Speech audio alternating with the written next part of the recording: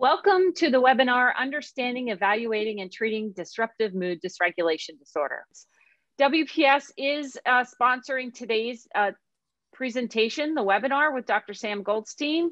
We have been a leading independent publisher for over 75 years, and we do publish educational and psychological assessments and related intervention resources in the areas of autism, language, school and clinical psychology, and occupational therapy. Today, I want to introduce our speaker, Dr. Sam Goldstein. Dr. Goldstein is an assistant clinical instructor in the Department of Psychiatry at the University of Utah School of Medicine and clinical director of Neurology, Learning, and Behavioral Center in Salt Lake City, Utah. Sam is a board-certified pediatric neuropsychologist, licensed as a psychologist, and certified as a developmental disabilities evaluator in the state of Utah. He has authored, co-edited, or co-authored more than 50 books, including 24 textbooks, as well as approximately 70 book chapters and peer-reviewed scientific research studies, and 8 psychological tests and assessments. Sam, I don't know how you keep track of all of that, but I would like to give a warm welcome to Sam Goldstein. Dr. Sam Goldstein, take it away. Thank you very much. And again, good morning, good afternoon, good evening. I know there's some folks on from a number of European countries that have contacted me. I appreciate you taking time out of your busy schedule to join me today in what is a very new topic. And I'm coming to you from my office here at our clinic in Salt Lake City. I started this clinic with a pediatric neurologist 42 years ago. And we have been consistently busy since then, seeing between 400 and 500 children and a few hundred adults every year for neuropsychological evaluations. We tend to see more complex cases of children with medical and related genetic and neurodevelopmental problems. So having seen hundreds of children every year, I have an interesting perspective of where were we 42 years ago and where are we now in regards to the kinds of behaviors we're going to talk about today? Because in 1980 or in the early 80s, a child presenting with the kinds of behaviors and irritability we will discuss was typically referred to as having a severe form of ADHD. I called it ADHD-IR, which is not a technical diagnosis, but ADHD irritability. And these kids had long emotional outbursts and were irritable. There has been, as we will discuss today, a research condition, severe mood disorder.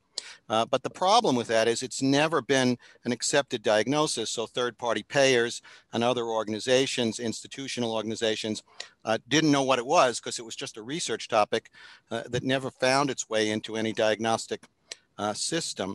Well, move forward in time, and ADHD or severe ADHD and children with comorbid oppositional or anxiety problems eventually morphed into bipolar disorder in childhood. And the same patterns of behavior were now, maybe by the 90s, mid-90s into the early 2000s, were referred to as bipolar. But due to concerns longitudinally as to whether those children actually developed bipolar disorder of adulthood, which wasn't the case. Again, questions were raised about diagnostically how to best understand and define these problems, which again, as you'll see today, fall in 2 broad areas, these extensive disruptive emotional outbursts and this pattern of irritability. And it's the latter that's been difficult to fit into this new diagnostic protocol. So we'll talk about this new diagnostic protocol as well. And so now today, those children that 42 years ago, we would have said are this severe ADHD with comorbid problems are now being referred to as DMDD. But as you'll see, the diagnostic criteria are very discrete, and it's actually quite difficult to fit children into that criteria. And we'll talk about why perhaps the criteria may be too specific, meaning it may omit children who have problems and are in need of help, meaning milder cases, as opposed to some diagnoses that are more sensitive and will include false positives. So what I want to cover today, and hopefully if there's any problem with these slides as we advance them, let me know. So this is a very brief presentation. And so I see my primary charge as moving quickly through a lot of information. The slides have a lot more content on them than I usually include. My suggestion is that you, when you have time, download the slide deck and take your time to go through it. And I'll respond to questions at the end. I'll respond to questions when we're offline as well. But this is what I want to do. Help you understand how this diagnosis came to be. It's a new species, as it were, less than 10 years old. Understand what the DSM says about it, or the ICD-10, because as of last year, it's now in the ICD, the International Classification of Diseases. I want you to understand how we evaluate for it when in fact we don't have a specific test or a questionnaire or a proven diagnostic protocol. Psychiatric diagnoses are primarily made by taking a history. We'll talk a little bit about that. We'll talk a little bit about differential diagnosis, what DMDD is and is not. We'll talk about emerging methods of treatment. There's a belief that DMDD has a strong biological basis. I can tell you that I'm not a biological determinist, but I do think that while biology doesn't determine your life, it does affect probability. It increases vulnerability. And conditions like DMDD, like bipolar disorder, like schizophrenia, may be very strongly influenced by how your neurotransmitter system is operating, but I think it's also influenced by how your brain is built. I think DMDD maybe falls at the nexus between one's biochemistry and one's brain structure. We sometimes call that physiology, and we'll talk about why that is. And finally, you'll see there's a lot of resources. There are a lot of links for you to go and find out on your own about things, because again, this presentation, to do it justice, probably should be a full day. And perhaps at some point in the future, I'll see you at a conference and maybe we'll do it as a full day. I'm going to take you through three very quick case studies, and I'm going to move very quickly through these. And these are three cases we saw here at the clinic. A young girl who was an irritable toddler, restless, active, fidgety, came into the world agitated, demonstrated tics, a wide range of early onset physical and motor tics, very rigid about routines and what she would eat and what she would wear, very literal in conversation. Came to me, the kids who come to our clinic, I sometimes refer to as Job, or akin to Job. They have multiple challenges. I tend to see kids who come because they're refractory to other treatments. And she'd been diagnosed, if you're aware of the DSM framework, of unspecified anxiety and ADHD and a moderate tic disorder. Characteristic of many kids with DMDD, she was taking multiple classes of psychiatric medicine, but was refractory, was still having a lot of problems. I gave her an early pre-adolescent personality inventory, and she reported a lot of problematic thoughts and feelings. She had this triad of emotional distress, upsetting thoughts, and worry. If you know those first three items on the Conners, the broad spectrum Conners questionnaire, I think they're on the BASC as well, but those three showed up in her presentation. I looked at her neuropsychological abilities and she really had no major deficits. You know, she measured average in working memory. Again, she came in and worked with me without a problem. You can see her tests there. I'm not going to give you scores. She had trouble on a CPT measure, a continuous performance measure. She had some trouble with motor and perceptual abilities, and her academics were okay. She had some trouble with sentence reading fluency. And here's a second child. We'll come to summarize the three. I apologize for that meme there. All of these pictures look like these kids have tics, and I didn't realize that when I put them in there.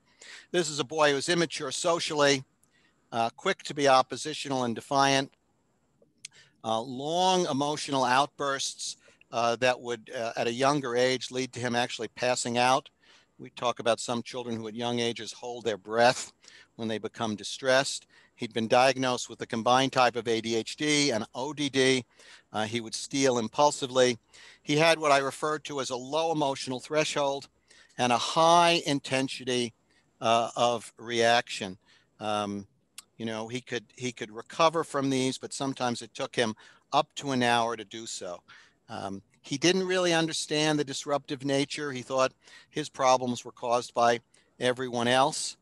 He didn't use thought to guide behavior. He was rigid, defiant. He was taking multiple classes of psychiatric medication, but still struggling. At school, he functioned a little bit better, but again, still having trouble. On broad spectrum instruments, a broad range of symptoms, and on narrow spectrum instruments, problems that looked like autism spectrum. He had problems with behaviors related to executive function, but at school, he could hold himself together a little bit better. He had borderline neuropsychological functioning, problems with working memory, problems with verbal comprehension. He had some real compromises. On a CPT, again, he's taking medicine, he pays attention, but he's impulsive. He's behind academically. And one more youth, a little older, Adam. He's had, you see, multiple diagnoses there, and struggling with other challenges, kind of defiant and depressed, addicted to electronics. There's a movement now to try and create an addiction to electronics diagnosis, or an addiction to certain activities diagnosis. I've written about it in my web articles, if you're on my website, about the challenges in creating such a diagnosis. Again, restless, fidgety, easily distracted, trouble with sustaining attention, these frustrating outbursts, this pattern of irritability and negative mood, and more days and more times through the day. There he is taking 3 classes of medication. The psychiatrist was considering atomoxetine or Strattera as well. He had some picking behavior, rivalrous with siblings, and nothing really seemed to work very well. And again, I apologize for going quickly through this, but I just want you to get a feel for a comprehensive assessment. All that data is collected. He'd been taking his medicines, and still he was showing all kinds of challenges. So what do these kids have in common? A history of early extreme emotional dysregulation and irritability. We'll look at the DMDD criteria here in a minute. Almost all of them have past diagnoses of ADHD and adverse mood and disruptive behaviors. All of them seem to be refractory to multiple classes of medication, often in combination. It just doesn't seem to help, which raises questions about their physiology, physical brain versus neurochemistry. They all seem to have some social, pragmatic, and related problems. They all seem to have family members with mood disorders. They all seem to have a broad variation in their level of ability and achievement and neuropsychological functioning, suggesting that those variables might present with additional risk if they struggle with them, or lack of risk. But when I took all 3 through the DSM-5 criteria, you'll just have to trust me, they met these diagnoses. They met this diagnosis of DMDD. So let's talk a little bit about what we're talking about. It's a new diagnosis. So it's just since 2013. It was created in an effort to stem the tide of increasing diagnoses of bipolar disorder in childhood, when in fact, the emerging longitudinal data demonstrated these children really didn't develop bipolar and did present differently. I can tell you that irritability in childhood, excessive irritability in childhood, has been a research interest for a long time, but one that has yet to fit comfortably into a diagnostic protocol. DMDD is the first real attempt to do that. And if you ask what are children like in their 40s with DMDD, we're probably going to have to wait another 15 or 20 years. We really don't know the outcome over time. It was created because of a concern about misdiagnosis or overtreatment for bipolar disorder. It is a diagnosis that was really created to try and identify and research and eventually help children with extreme outbursts and irritability. It is controversial. Why? One, very limited research studies. There are less than 100. Many of them have bootstrapped SMD or severe mood disorder populations to look at DMDD. There's no epidemiologic category. The ICD, if you're familiar with ICD and DSM, and I'm seeing some people raising their hand, and I'm not really sure what that means, but I'm going to move on here because I can't stop to take questions in the midst of the presentation. If you're having trouble seeing the slides or hearing me, please put something into the text box and then we'll try and address it. The ICD contains a diagnostic category called persistent mood or affective disorder. It's new. Look, October 2021. And they added the DMDD. So they just put the DMDD criteria from the DSM into the ICD, but it may be different in other parts of the world. And look at what this category, persistent affective disorder, cyclothymia, dysthymia, which is more of a chronic depression, other persistent mood disorder, DMDD, other specified persistent mood disorder, and an unspecified category. Again, the unspecified categories are some symptoms, some impairment, don't meet any other criteria. So the ICD has other conditions that I suspect most of you, as school psychologists, you're focusing on determining eligibility. So these aren't going to be an issue. But even as clinicians, most of us really don't spend much time considering these diagnoses when kids come in. Since the mid-90s, there's been concern that mania is different in kids than adults. Because as I mentioned, the initial longitudinal studies of bipolar in childhood did not demonstrate that the majority of those children develop bipolar in adulthood. And pediatric onset mania, so again, we're talking about the manic side of it, presented with severe irritability.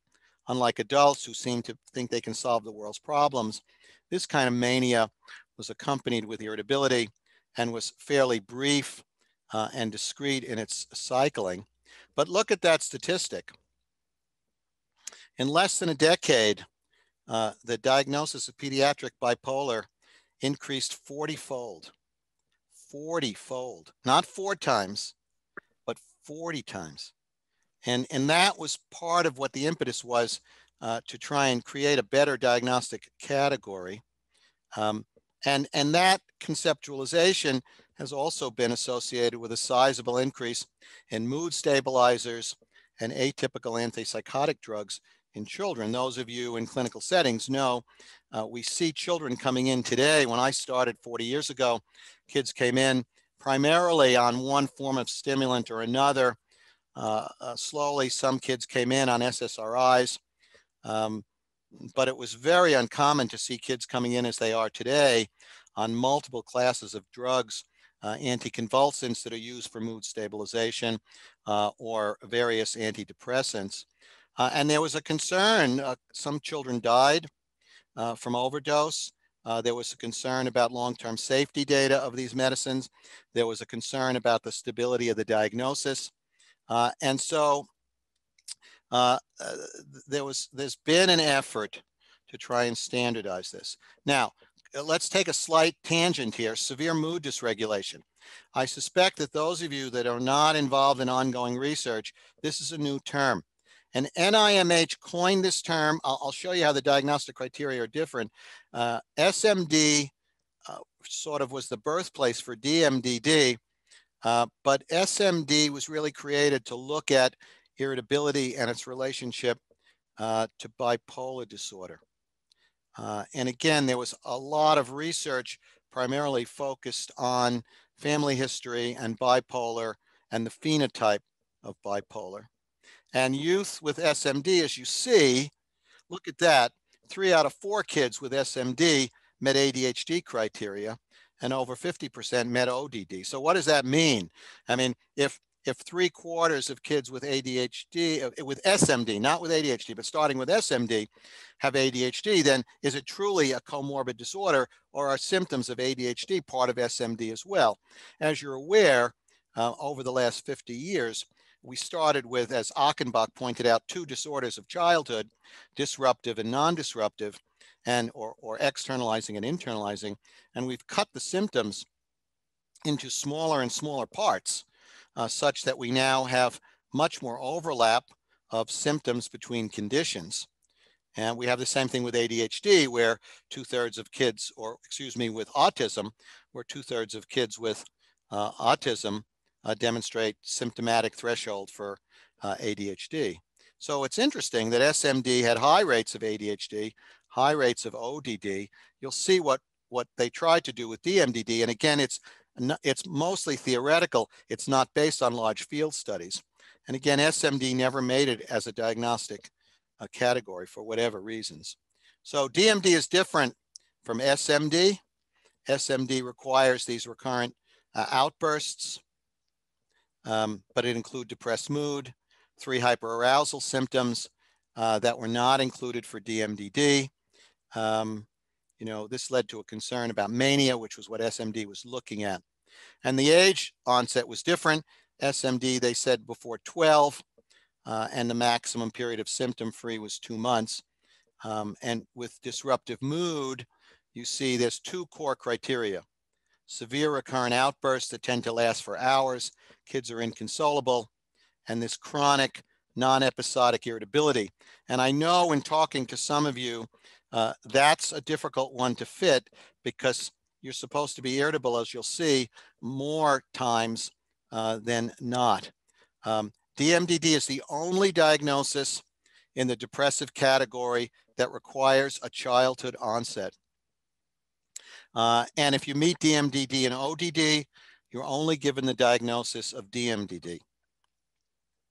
I can see no reason for that, given that with SMD, 50% of those kids did not meet ODD criteria. Here's the criteria just quickly. And again, it's based on limited field studies. I think the researchers who made this contribution to the DSM worked diligently in a very short amount of time, but I think there's a lot more work to be done. It'll be interesting to see if the next version, the updated version of the DSM, tries to make changes in DMDD. And as I sit here, I do not know that. There's the first criteria: recurrent temper outbursts, out of proportion or duration. So 2-year-olds will have recurrent temper outbursts. The question is perhaps how long do they last? How frequent are they? How intense are they? And the onset for the DMD diagnosis has to be after age 6, because again, I would think they were concerned about false positives. Inconsistent with development, which means that if a child is developmentally delayed, we might expect that they would have more frequent or more intense or more longer duration outbursts, 3 or more times a week. The moods between, this is one that's hard to fit in. Persistently irritable or angry most of the day, nearly every day. This one is very difficult to fit in. What is persistently irritable? And if a child is spending a couple of hours playing on their iPad, do we know if they're irritable? If they yell and scream because they make a mistake, is that a sign of irritability? These are still not well-defined criteria, which at the moment I'm starting a project to see if we can define this better. It has to be 12 or more months. You can't be symptom-free for more than 3 months. Remember, SMD was 2 months. Why this number was picked, just like why 6 out of 9 symptoms are picked for ADHD versus 5 or 4, remains unclear. And then the remaining criteria, at least 2 of 3 settings. And in the last 2 years with COVID, it's hard to get that second setting, but you only have to be severe in 1.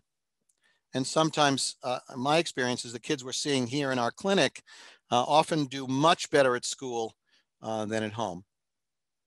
Before 10, by history or observation, but you can make the diagnosis after 6, but not before, and not after 18.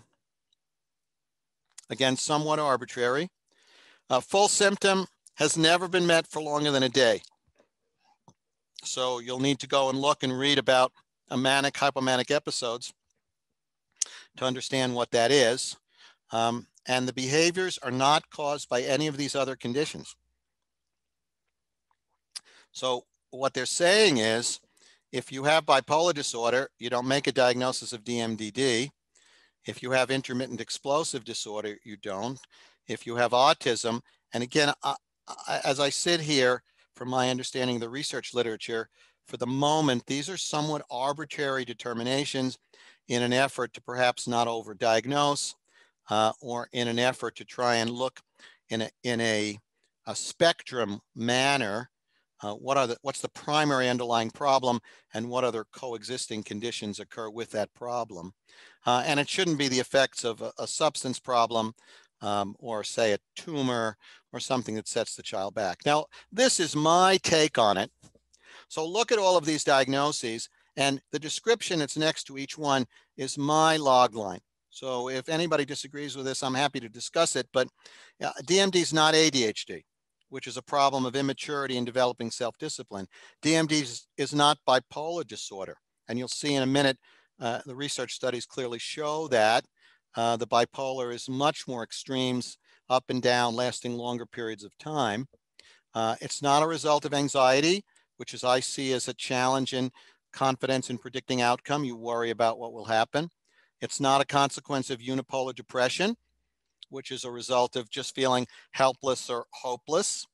It's not a consequence of autism spectrum, which I see as a social pragmatic problem with accompanying difficulty with self-regulation and atypical interests and behaviors. So it's not that. It's not a personality disorder. The joke is that a mental health disorder bothers the people that have it, and a personality disorder bothers everybody else, but not the person that has it. They see it as part of who they are. They don't see there's a problem with it. So I describe it as a behavioral style, a way of interpreting and interacting with the world. It's not fetal alcohol spectrum disorder. If you're familiar, we now call it a spectrum. There's a link there that'll take you to an interesting a handout, a pretty good summary handout if you're in the schools or in a clinical setting. It's a good document to have, a well-created handbook that was just fairly recently made. But DMDD is not fetal alcohol. And the question you might ask is, well, if you have true fetal alcohol, you have a cleft lip and microcephaly, might you be more vulnerable to having DMDD? No one has the answer to that question. DMD is also not oppositional defiance, which is a problem of resistance and strong-willed nature. It's not PTSD, a problem resulting from trauma.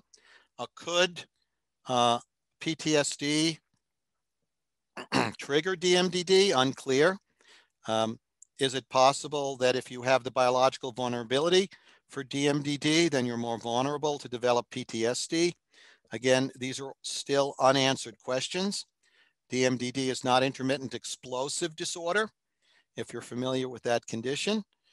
Yes, those kids with DMDD may explode emotionally, but it's not. So one might end up after a period of time and research realizing that all children with DMDD demonstrate intermittent explosive behavior, but not all children with intermittent explosive behavior have a full syndrome of DMDD. Now, reactive attachment disorder is an interesting one. It's a much debated topic. There's a lot of theory. There's a lot of belief. Some kids are inhibited in their failure to attach. Some are disinhibited. Does it again increase your risk of developing DMDD? Do the biological risks of DMDD increase the risk of reactive attachment disorder? Unanswered questions. And DMDD is clearly not a normal variation of behavior. And at younger ages, maybe it's an excess of normal behavior. Young children will have emotional outbursts, may be irritable, but at older ages, it's clearly a very atypical pattern of behavior. Here's the epidemiology. Very few studies have looked at it. Most of the studies that have done this have looked at populations of kids being followed for severe mood disorder and then tried to apply the DMD criteria to those cases. What's interesting is that, like, say, symptoms of ADHD, these symptoms are very common in kids referred, but the presentation of the disorder is much less common. But the problem is that even kids with milder DMDD, and for the moment we don't have DMDD unspecified or mild DMDD as a diagnosis itself, even mild symptoms are really quite impairing. And not surprisingly, we'll take a look at this, the rates of DMD symptoms in externalizing disorders and mood-related conditions is very high, but the temporal stability is not good, meaning the symptoms come and go. They don't last for a long and steady period of time. And I cite these studies. You can link to these studies, but you can see in this particular study, this was a going backwards rate from SMD, 3% SMD, 4% DMDD. Look at this, 3 epidemiological studies, and I take some liberties here in combining these data. But look, about half the kids and about 80% of the preschoolers had severe temper outbursts. And this is epidemiologic data, so that's interesting. And among school-age kids, the prevalence drops when you use the DSM-5 frequency criteria, drops further when you use the duration criteria. And when you use the full DMDD criteria, the prevalence is less than 1%. You understand incidence is how many people have it right now. Prevalence is how many people have it over a period of time, because sometimes diagnoses remit, sometimes new cases are identified. Here's a prevalence rate using the DSM-D criteria in another preschool cohort, about 3%. And again, you can see that kids who have a DMDD will have school-based problems, and even kids who don't have, who are not fully meeting DMDD criteria will have equal problems. Here's one population-based study. So this is a DMDD study, about 400 kids. DMDD was less than 1% using the strict criteria. Relaxing the mania, hypomania exclusion criteria, meaning you don't have it for a day or more, and then the frequency criteria. And then if you drop both criteria, then in that sample, 5% of kids met DMDD. And you see the comorbidity, high rates of comorbidity, and high rates of presentation in kids with clinical samples. So there's a clinical sample of 900 kids referred for problems with behavioral outbursts. Half of them met SMD criteria. There's another study of kids with both neurotypical development, autism, and ADHD. This is mothers reporting symptoms. And you can see the rates of symptoms that are reported, but how much it drops for neurotypical kids and how much it drops for the inattentive. I mean, the inattentive type of ADHD, perhaps, as has been hypothesized as a concept or a theory of sluggish cognitive tempo, may in fact be a very different condition with different risks and different outcomes. So again, as we look at these data, the strict criteria lead to maybe 1 out of 100 kids, but as we loosen the criteria, more and more kids seem to meet the criteria. And there's a link to kind of take a look at all of this epidemiology. And then I thought it would be interesting. This is a recent study looking at DMDD in kids in the juvenile justice system, 10,000 kids. Here's 3% meeting DMDD. And you know, you can see there that disruptive mood occurs more similar to kids with mood disorders than kids with, say, ADHD or conduct disorder. And it is classified as a depressive disorder. And that's the study. This is a 2018 study. That's juvenile justice. This is COVID, which people, of course, are asking about. The slide that I originally had put up focused on autism and COVID, and I've slightly modified the slide. The deck you may have, I just did it before we started. The deck you are going to look at will say youth with ASD, because I was specifically referring to that study. But youth with youth with any kind of mental health disorder are going to have more trouble in COVID, not unexpectedly. If you go on my website, I have a webinar that I've done looking at the outcome data.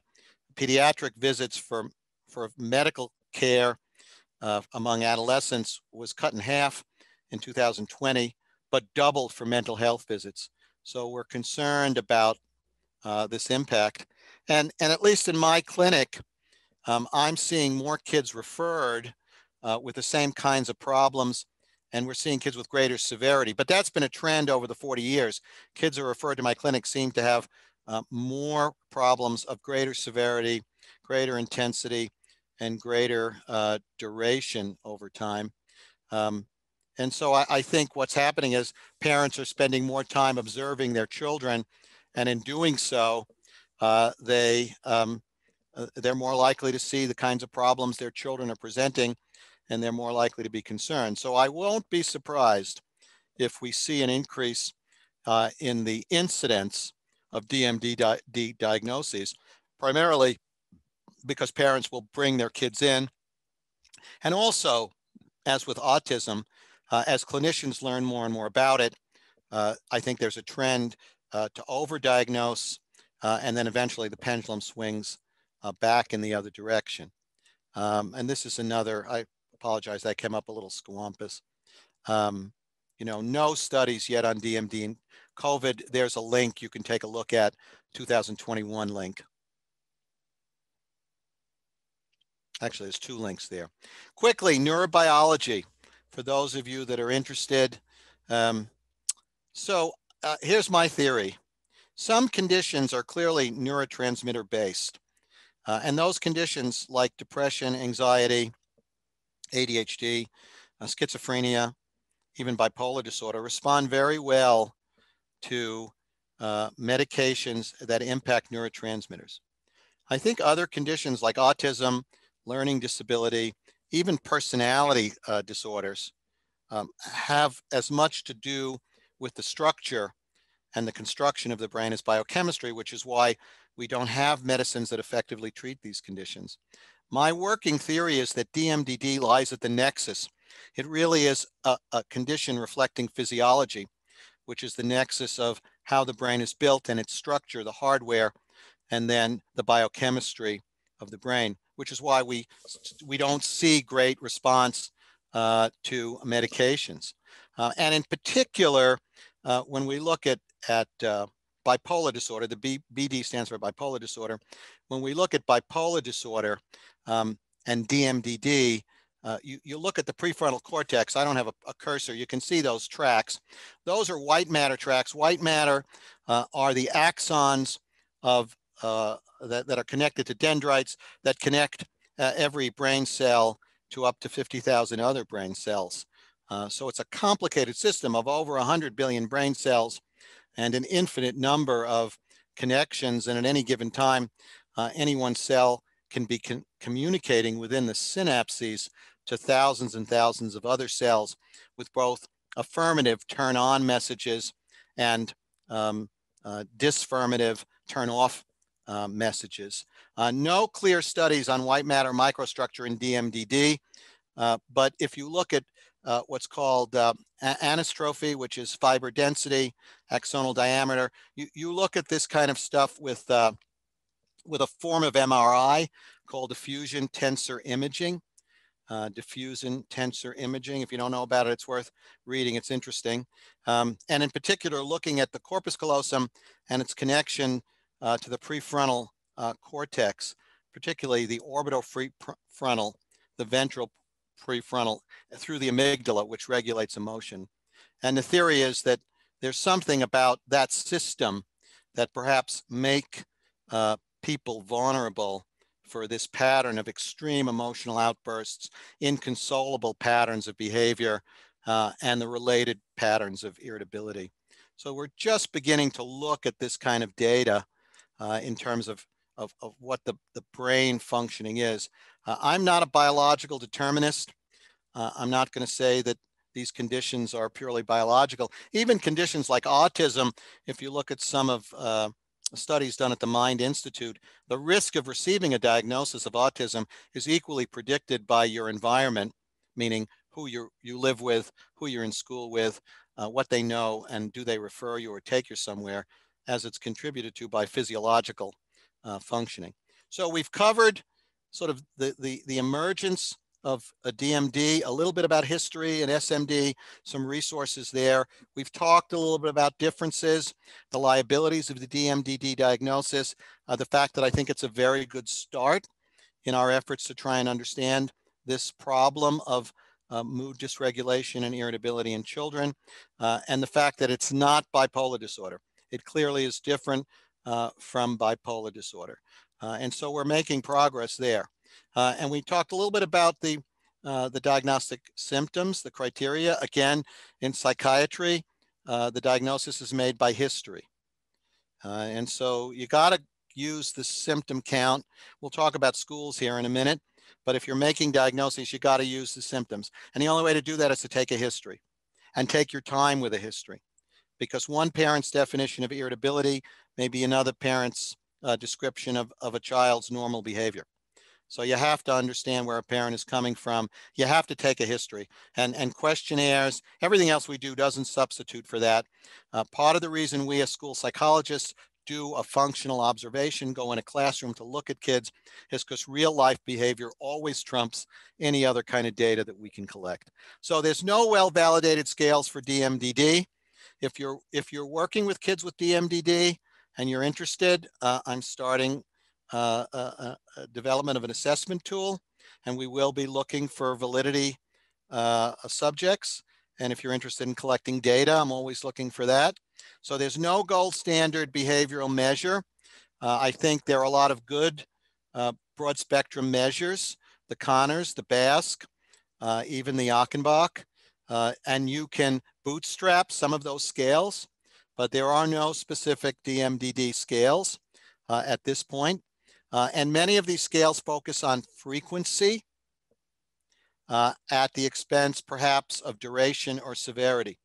And I think with a condition like DMDD, to truly understand the symptom presentation requires not just an appreciation of frequency, but duration and severity. So if it occurs once a year and it's very severe, that's very different than something that occurs twice a day and is fairly mild and of short duration. I think few measures that we have available really capture how these children present. And so for the moment, we're left to use the psychiatric description. There are good measures for assessing aggressive behavior. I'm not going to favor one measure over another. I think you want to know the measures you use. You want to understand their reliability and their validity. You want to understand their positive and negative predictive power. Some instruments sacrifice specificity for sensitivity. They want to find everyone with the condition, even at the expense of false positives. Other instruments sacrifice sensitivity for specificity. They want to make sure everyone identified has the problem, even if there are some negatives of people who have the problem to a milder degree.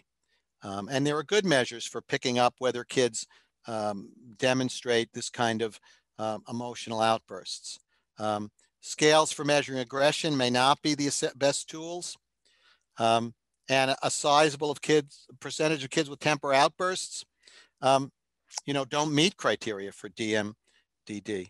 And as I pointed out, when we looked at a little bit of that epidemiologic data, it's amazing the percentage of parents that will describe irritability or mood outbursts in their children, but again, not to the extent of what the DMDD requires.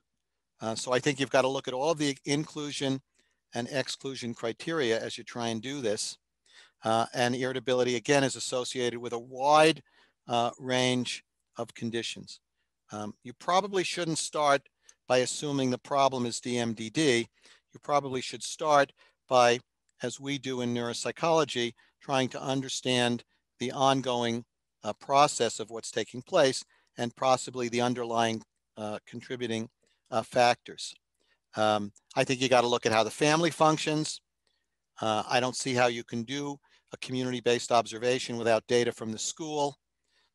I think you have to ask about past trauma and psychiatric disorders. And I don't think you stop with the diagnosis. I think you keep looking for triggers. Again, DMDD as a diagnosis is similar to other DSM conditions that are generally etiology independent, not PTSD, where you have to identify a stressor, but other diagnoses are etiology independent. And I think as we talk about intervention, you're going to have to understand factors in the environment that either insulate or perhaps protect. And I think treatment planning is a combination. I do think medicine, probably a combination of medicine, is going to be the rule rather than the exception for kids with DMDD. And to the extent that they will require school intervention, I'm going to show you someone's doctoral dissertation that actually is a pretty good overview of how to approach treatment. I think you start with a broad spectrum questionnaire. I think you give narrow spectrum instruments. Many of you use the ASRS that Jack Naglieri and I developed, or our CEFI. I think you use narrow band instruments when they're called for to look at conditions like anxiety and depression. I have an instrument that I developed with WPS.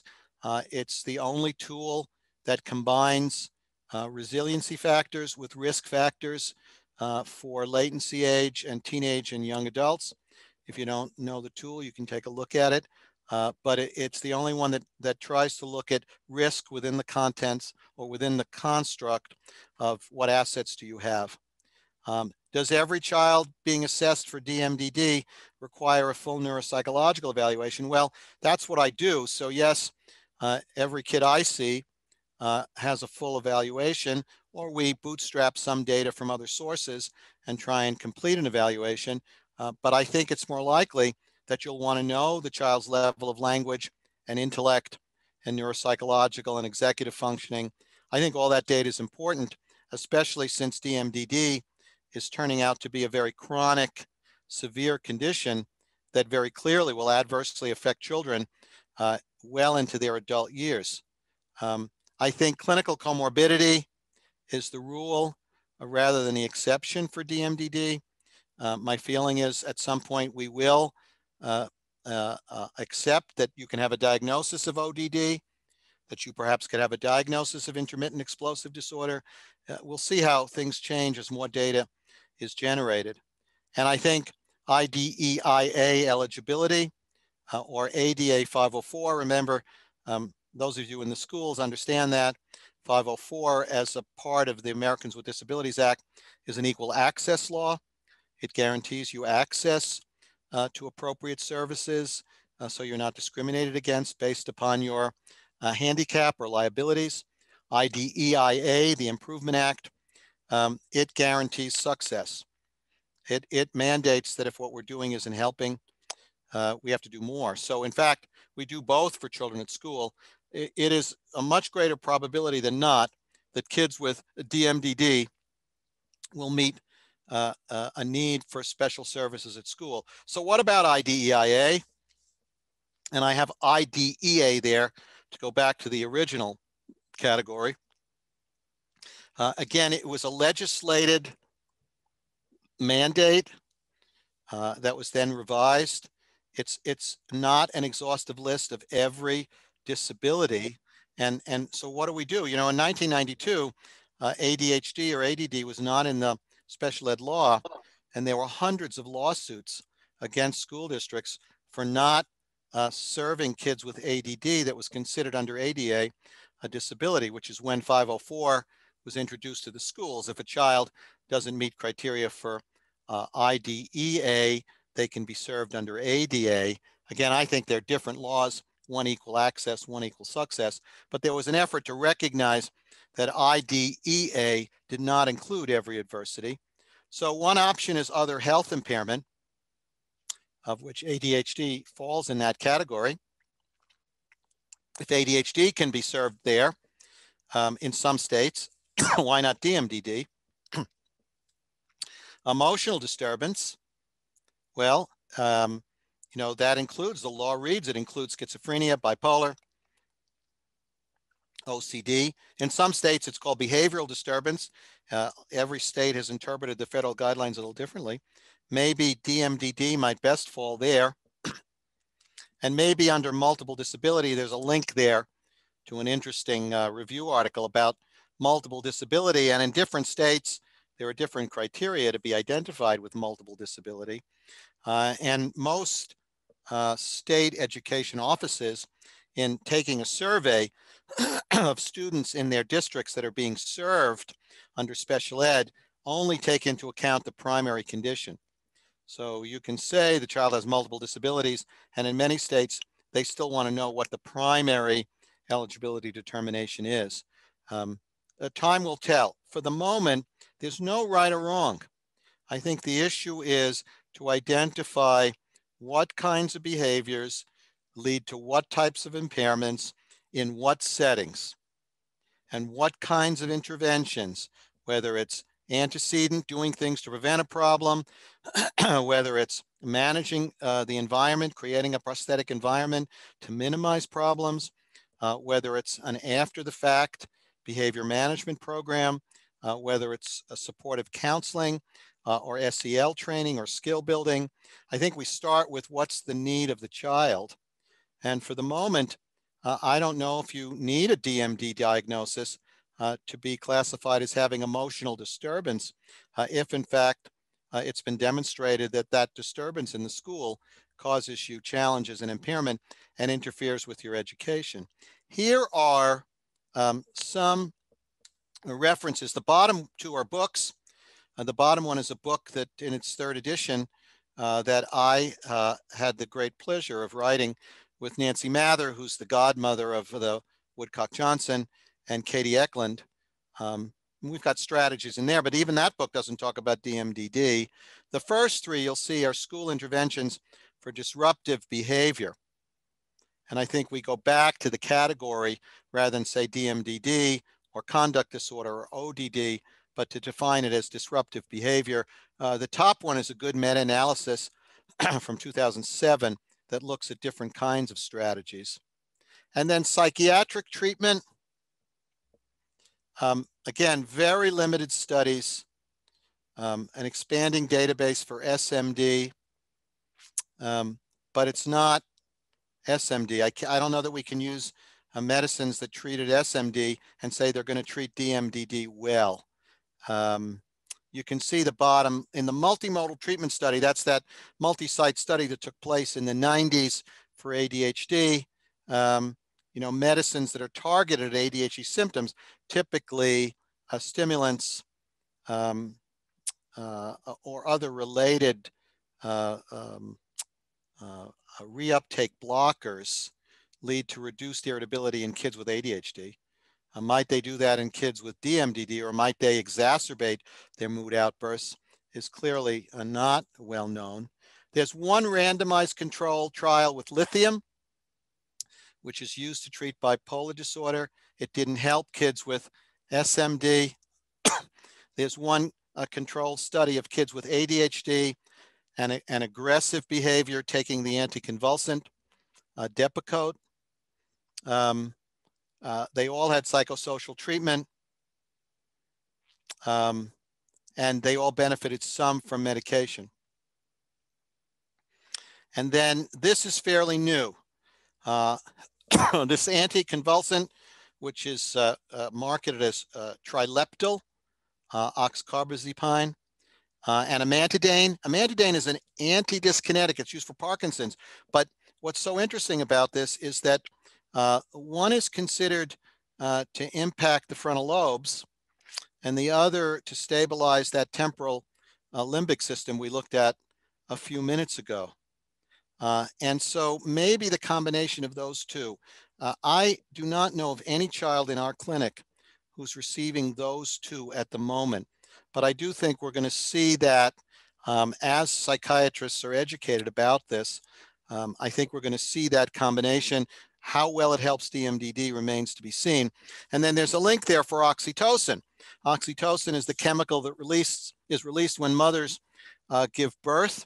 It's why the mother zebra stands in front of her baby in front of the lions. Oxytocin is released. Again, it creates this connection between birth mother and child. Oxytocin has been used in a number of studies with kids with autism, demonstrating some improved social behavior. Some call it the love drug that supposedly increases your love connection. There's more fable than fact about oxytocin, but you can read that link about DMDD and oxytocin. I have about 7 minutes left here. Take a look at these studies. There are the links to take a look at them, and psychiatric treatment. And there's a few more. Again, all of this has been driven by this concern for this pattern of chronic irritability in childhood and these disruptive outbursts that just go on and on. The child's inconsolable. I do not know Tom Smith. There is a link there to his doctoral dissertation, which he did in 2018. And Tom, if you're on this call, I would love to talk to you. But this was his dissertation, developing, I don't believe he tested it, but developing an 8-session program for children with DMDD. And you can see the description of the program, and you can read his doctoral dissertation. I think, you know, as school psychologists, we bootstrap a lot of information from a lot of other sources, and some of us better than others skillfully weave that information into what we do. I really like this guy's manual. I would hope someday he puts it into a published book. It's the only treatment manual I can find, and again, it's someone's dissertation.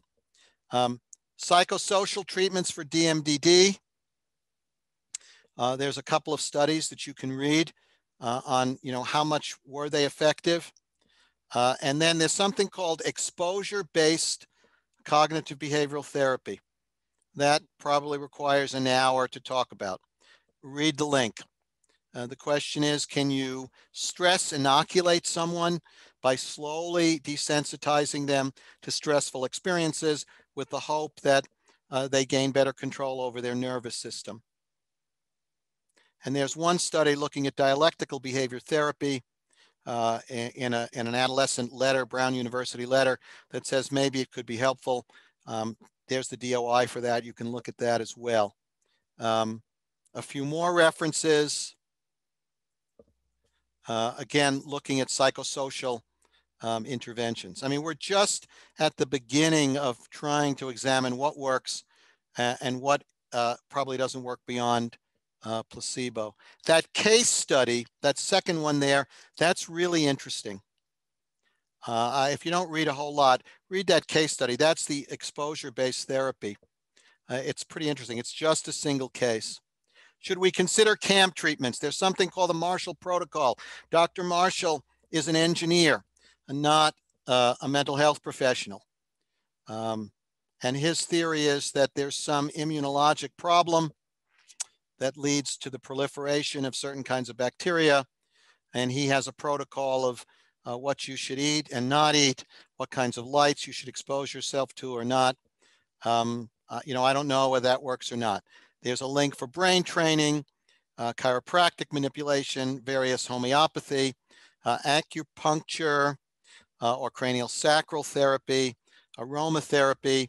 There's a good literature review. You can take a look at it. CAM treatments, complementary, alternative medicine. So here are the conclusions, and I may go over a minute or two because I think we should go through this. There's a group of kids somewhere between 0.25% and 3% who have severe mood dysregulation and intermittent irritability. We once said they had severe ADHD. Now we don't say that. The DSM-5 gives us a framework. Large-scale population studies have not been done looking at this framework. A large group of kids referred for other problems demonstrate symptoms of DMDD, but not the full disorder. Children with DMDD have a high rate of comorbidity, of co-occurring other problems, but it seems to be a distinct condition with chronic non-episodic irritability that does not evolve into bipolar disorder for most of these children. There's no well-established treatment strategies at this point. There's no norm reference behavioral tool.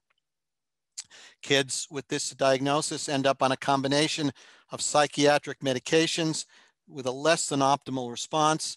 It's my theory that that's because the medicines help the biochemistry, but don't change the physical structure of the brain.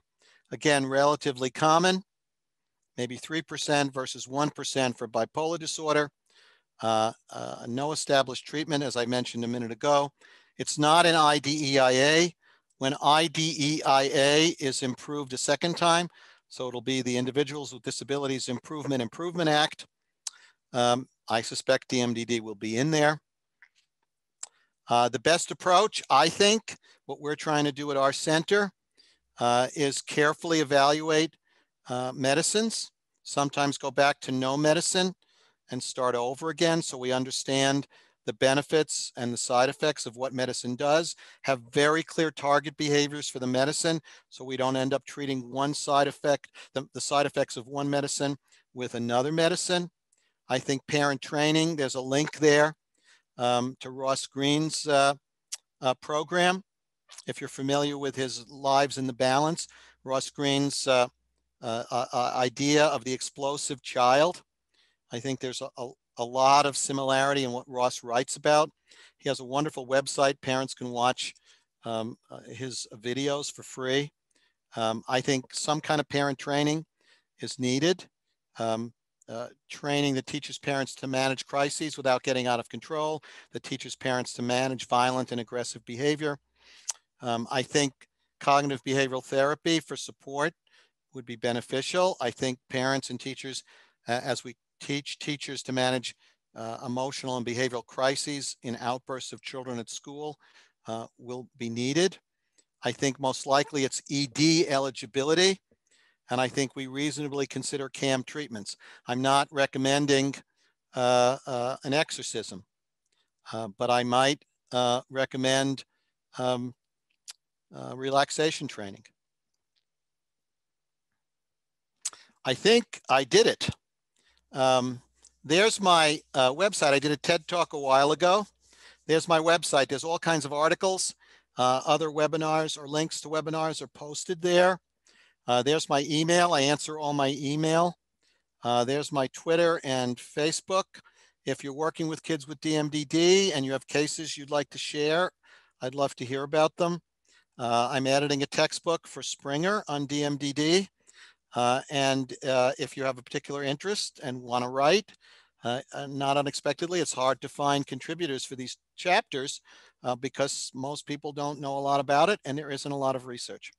So I want to thank WPS for asking me to do this. And when I suggested DMDD as a topic for being responsive to this particular topic, because I think it's something that we all need to learn more about and will learn more about over the coming years.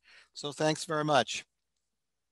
And thank you, Dr. Goldstein. And I just want, before everybody starts jumping off, because people are saying thank you, and I'm worried that they might jump off, but we're about to do a question and answer session with Dr. Goldstein with some of the questions that you have submitted ahead of time and also some that you've put in the Q&A. So please don't go anywhere.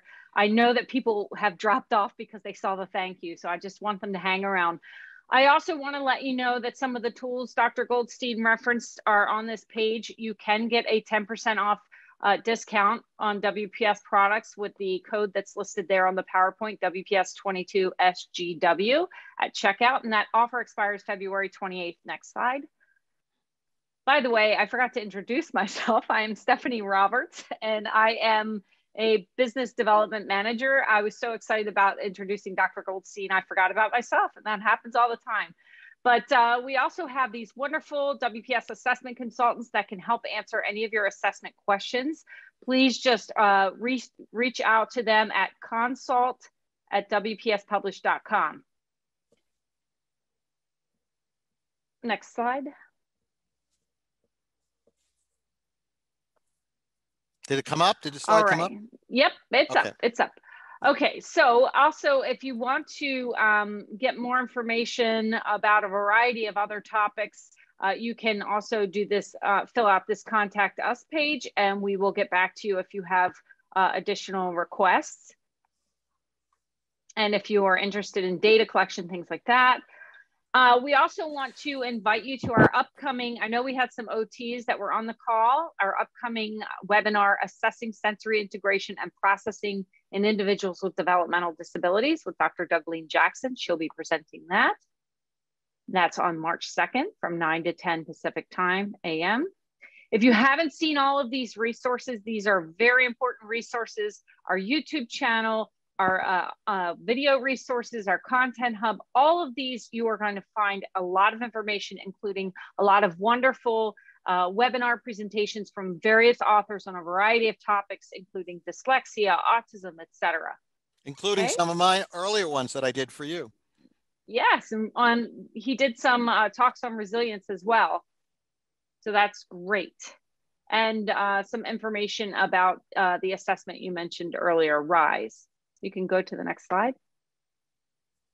All right, here we go. So are you ready for, let's see, 11 minutes, 15 minutes of fast speed question and answer, Dr. Goldstein? Okay, let's do it. All right, so question number 1. Administrators are hesitant to discipline students with EBD or autism disabilities, even when their behavior warrants consequences. What are your thoughts on this hesitancy? Okay, so let's make a distinction and try and understand the value of punishment. So punishment is an aversive consequence that's provided in an effort to have the child cease a particular behavior, right? So if I punish you because you had a seizure, the experience of that punishment in no way enables you to be any more competent in controlling your electrical activity in your brain. Now, let's shift gears. Punishment can have another role. Punishment can help a child understand the limits of acceptable behavior. If a child has ADHD and now they're driving and a police officer stops them, I don't want them to say, oh, please excuse me, I have ADHD. It doesn't excuse you from following the rules of our society. So what I advocate for is for you to make a distinction. If you believe the child has the capacity to benefit from the experience of punishment and to use that experience to guide their behavior the next time, then yes, punishment is an effective intervention. If it's your belief that the child can experience the punishment and understand it, but possesses limited capacity, whether it's because they have poor impulse control or poor insight, as in autism, they have limited capacity to do what they know. They've learned it but can't implement it. Punishment is only half of what you need to do. You provide punishment to those children to help them appreciate there are limits to your behavior in an organized society. But you don't expect that the punishment alone is sufficient for that child to utilize that experience to shift their behavior the next time. You have to provide some training, whether it's in vivo, in the real world, or some other kind of instruction. Whatever the case may be, punishment for those kids helps them appreciate limits, but some skill building will then put them in a better position to act within those limits. It's a good question. Yeah, I love that distinction that you made. It's very important. I know that when I was working as a school psychologist, that came up a lot. especially when office referrals were high and people wanted to keep those down, et cetera. Let's look at a slightly different topic here. How is DMDD affecting bilingual Spanish speakers? Are they affected any different? They're not referring to newcomers or recent immigrants, but kids dealing with learning two languages or having language barriers. You know that TV show where you can win $1 million and you have a choice? You can say, I'll take the money I earned and I'm leaving. I'll take the money I earned and I'm leaving. I can't don't say phone a friend, phone a because friend, I don't have right? an answer. Right. We don't know. But let's think in a broader way. What kinds of developmental or experiential variables reduce a child's capacity to cope with stress and adversity? Because as I mentioned in this presentation, I expect we're going to discover that conditions like DMDD are similar to autism or other conditions in which, yes, your biological vulnerability is a significant contributor, but equally contributing is your experience in life, right? So a child prone to worry in a home with a very worried mother will manifest quite a bit more worrisome behavior than with a parent who understands how to help the child learn to manage that. So bilingualism is an adversity. I think for some it's an advantage. Clearly, learning at an early age 2 languages clearly puts them in an advantage, and maybe even puts them in an advantage in terms of critical thinking or other areas of development. This research has been done, and you almost feel like every child should learn 2 languages right out of the gate. But if you're struggling more so in one language than another, and you're in an environment where competency in the language in which you struggle is a high priority, then if you're prone to be irritable, if you're prone to have outbursts, and you don't communicate effectively, language is the window into the mind, then I would expect that if you're at risk for DMDD and you struggle as an English as a second language learner, it's more likely you'll manifest more severe symptoms of DMDD, but nobody knows that yet. Okay, is there a rise in symptoms post-pandemic in lower socioeconomic individuals? Ooh, that's a really good question. So let me answer it in generally. So lower SES tends to contribute to higher risk for all kinds of problems. Now that is not any kind of a criticism of those families or those parents. It's an observation of a parent's access to services, of a parent's particular experiences. If you know the ACEs study, the 10 trauma variables that children are exposed to, as socioeconomic status goes down, the number of adversities a child may experience within a family goes up. It's just the unfortunate consequence that poverty in and of itself may not cause problems, but the difficulties that are associated with poverty in and of themselves cause difficulty. So we know that. So I would suspect we may find that DMDD is similar. How similar is unclear. We could ask the question, is epilepsy more common in children in lower socioeconomic status? And I don't think that's the case, right? Because it's purely a neurological condition. Maybe obesity is higher. Maybe diabetes might be higher because of children's diet. And maybe DMDD is slightly higher, but not as high to the extent as, say, depression or anxiety might be. It's still unknown. I'm in a very good position here because it's unknown. And so I don't have to say, I don't know, let me go look. I can say, as far as I'm aware, it hasn't been studied yet. Gotcha. Well, are there any effective antecedent interventions for DMDD? Oh, sure. So everybody understands antecedent, right? Doing before. So most of what we do with kids, especially with DMDD, is tertiary care. We wait until they're drowning, and then we say, oh, let's see if we need help. So what's primary care? That would be antecedent. Educating everyone about irritability and mood outbursts, such that when a child begins exhibiting that, the parent immediately knows where to go for a resource, recognizes what the source of the behavior is, doesn't go down a punitive a parental role in an effort to stem the behavior. That would be primary. Secondary would be identifying children at risk, right? So if the diagnosis of DMDD can't be made till after 6, but the early precursors are there, very clearly they're there, maybe we create, like we do with autism, where the pediatrician now, all pediatricians now, based on the American Academy of Pediatrics mandate, screen children at 2 and 2.5 and 3, asking parents simple questions about autism. It doesn't mean if a parent says, yes, the child has autism, but the pediatrician uses it as a basis for referring the child on for further assessment. Ideally, what I'd like to see is a similar kind of screener created by the American Academy of Pediatricians or Family Medicine, in which at 3 and 4, the same series of questions would be asked about mood dysregulation and inconsolable behavior and irritability. And those children at risk in a secondary antecedent way would then be referred on, not to pathologize or demonize them, but to begin to set in place interventions given their risk, right? Often by the time we start working with kids, their problems are so ingrained or intense that we're almost too late to the table, right? So antecedent would be great.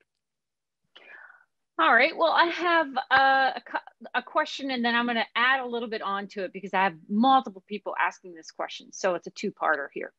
What is the relationship between DMDD and pathological demand avoidance? And can you also differentiate DMDD from intermittent explosive disorder? The second one is easier because I did that in the presentation, in which I said that you could easily argue that kids with DMDD exhibit intermittent explosive disorder, but not all kids with intermittent explosive disorder demonstrate the irritability, the patterns of irritability characteristic of DMDD, right? And if you go look at the 2 diagnostic criteria, you'll see that. I argued the same thing for autism and ADHD, that nearly 2/3 of kids with ADHD demonstrate symptom criteria, 2/3 of kids with autism demonstrate symptom criteria for ADHD, but most kids with ADHD don't have autism, right? So there's an overlap more in one direction than in another. I don't know what that term is that you just utilized. I don't know what a demand disorder is. When we get off, I'll certainly go look, but I know it's not a diagnostic term. So someone knows more about it than me. Yeah, these were the questions that were submitted ahead of time that we had on the list, the relationship between DMDD and pathological demand avoidance. So we can skip through that one and add it to the list later. Sure. Let's go to the next one. I see some kids who present with nearly all the symptoms, but I rarely find one who meets the criteria of persistently irritable or angry most of the day between outbursts. Parents report they can be quite pleasant, so I tend to move away from DMDD and consider IED, but that feels more aggressive behavioral than mood related and doesn't feel like a great fit either. Can you comment on the chronic irritability criteria? Is it possible parents are not great reporters of this and maybe their perceptions are skewed by more severe outbursts than they witness? So part of the reason we created census matched, statistically derived, meaning using exploratory factor analysis tools, is because based on our experiences, we all have our anchor points. What is severe, what is moderate, what is mild, and the effort to try and quantify this is challenging. Again, as this participant pointed out, in my experience, I think that criteria may be a little too narrow. I also am seeing kids coming in with the DMDD diagnosis who don't meet that criteria. So again, the risk of false positive outweighs the risk of false negative. And I think the reason that criteria is so specific is that the research team that created it was worried about overdiagnosis. I can't tell you how to apply it because you're going to have to decide that on your own, how to best apply it. I agree, it's not intermittent explosive disorder. Um, I can mention a child I saw. I see some of these kids in counseling, and I can mention a little girl that I clearly struggles with this. It was I think it was the first or the second case study today. And she does have periods where she's particularly pleasant. Typically, she has some outbursts during the course of the day. And her style, what we're not looking at is personality style. She's particularly ingratiating. She's just so syrupy that you wonder if, like, does she really mean what she's saying? And what is she? So when she's not irritable and upset, she's this syrupy, very nice. Did I hurt your feelings, Dr. Sam? I hope you're not upset about that. And then when I ask her about, what do you think and why are you doing that? She says, well, I don't care what anybody thinks. So there's this, again, there's this kind of dichotomy or this conflict in what she says versus how she behaves. I think that criteria may modify at some point, but I agree, every clinician has to decide how to apply these criteria. So it's interesting because a lot of people asked about, and I know you talked a little bit about this, but I just want to revisit it because there were still questions in the Q&A. What if you are suspecting autism? Are you allowed to diagnose DMDD with autism? How do you go about that clinical picture? Do you remember what the criteria said? The criteria said a rule out. If you diagnose autism, you don't diagnose DMDD. And what I said was, as far as I can see, there's no, again, there's not a lot of studies. There's no census match for sure, but no population, even small population-based study that allows you to look at the overlap between autism and DMDD. Time will tell. Part of what I'm going to do when we look at these behaviors in the general population, which also hasn't been done, is then to look at validity samples and see what the incidence of this condition is. If we find the incidence of meeting this condition in kids with autism is 25% or 20%, then you make both diagnoses. If it's 70%, then you don't. I mean, if the overlap is so much, then making a second diagnosis is redundant. But if the overlap is not as much, then yeah, the majority of kids with DMDD don't have autism, and the majority of kids with autism don't have DMDD. But then there's going to be some kids in the middle who have both. Look, this has been an ongoing debate. For example, with ADHD, when the DSM was revised, there was an argument made that ADHD with oppositional behavior should be a separate diagnosis. That those kids present differently, have a different course over time than kids with ODD or kids with ADHD alone. And the argument was made that by making both diagnoses, you have two separate entities, but by saying, no, this is a condition, and when you have these two sets of symptoms, you really have a different course over time, different risk factors, different kind of impairment. Obviously, that didn't make it into the DSM. And the question is, how far do you take it? ADHD with anxiety, should that be a singular diagnosis? The only thing I'll add is that our efforts to use spectrum as a describer may help with this. So people ask, what is a spectrum? And often the response that comes back is like in autism, it's a mild to severe, right? But that's a continuum. A spectrum is like the rays of a sun, the rays going out. And the further those rays go, the further apart they get. And in autism, the term spectrum, it's like light passing through a prism. And that's how Lorna Wing referred to the outcome of kids with autism. So you start with a basic core condition that everyone has, but outcome over time is influenced by other genetics, family experience, life experience, schooling, et cetera. We use the term spectrum with schizophrenia now as well. The term spectrum you saw comes up in another condition as well. And I think eventually we will move to spectrum, not a continuum, not mild to moderate to severe, but the understanding that a core set of problems starts with every child, and then life experience and genetics then influences where those kids go. And the longer they progress through life, the more diverse their outcome is over time. Well, okay. Well, I do have another question that you may or may not have answers to because of the very short-term nature of the existence of this disorder, right? So some people have asked about the correlation or relationship between DMDD and self-harm, suicide risk, et cetera, and also substance abuse. Yeah, very good. So let's do the second one first. I don't know of any studies specifically looking at DMDD and substance abuse. So why do people abuse substances? Either they're lubricating their unhappiness, they impulsively can't control themselves, or they just like it, right?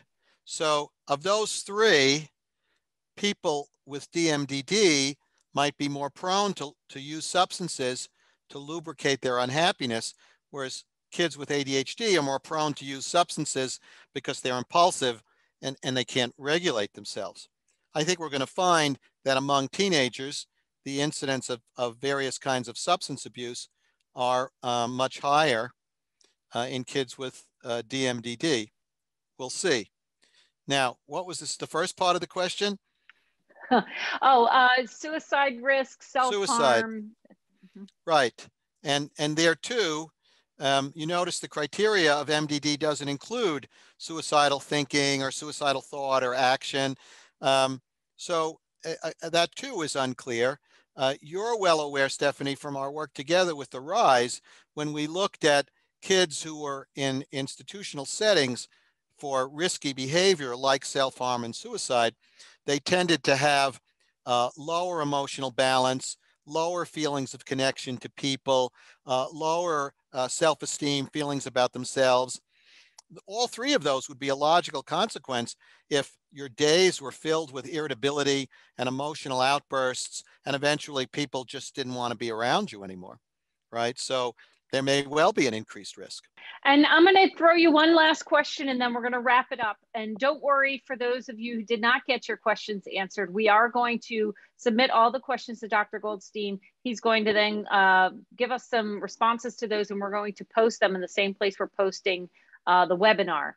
But for the final question, if DMDD does not evolve into bipolar disorder, is there another disorder that tends to evolve into in adulthood, or is it too soon to tell? That's the $1 million question, right? Yeah, and I'm not a slumdog millionaire, but I'll answer the question. We don't know. Keep in mind, if you ask me about, first, every time the DSM changes, diagnostic criteria change slightly, right? So you have that to deal with over time longitudinally. But if you ask me, tell me about children in their 40s who during their teenage years had ADHD, there's a lot of very good studies. That's true for other conditions as well. Since DMDD was first diagnosed in 2013, there's nothing. Even if you were diagnosed with it as a 17-year-old in 2013, so today you're 26. Right. Now, kids with why do you? Oh, well, let me just finish. So kids with severe mood disorders, they have been followed, but I've already pointed out that SMD is not the equivalent of DMDD in how the diagnosis has been created. So we really don't know. But I'll tell you, I worry the most about children's mindsets, how they feel about themselves, what they learn about themselves, what they think about their place in the world, what they think about the world. And I can't help but think that if every day of your life is this chaotic up and down and emotional dysregulation and disruption with peers and family and school, I would think over time, the onset of a major depression or the cycling in and out of major depressive episodes and irritable outbursts may be the destiny for many of these kids, but I don't think anybody knows. All right, well, and then I'm just going to follow that up with, this is probably not a quick question, but I'm going to anyway. Why is it that they don't respond very well to meds? Okay, and you know, in my New York style, I speak very quickly. Go. Nobody knows.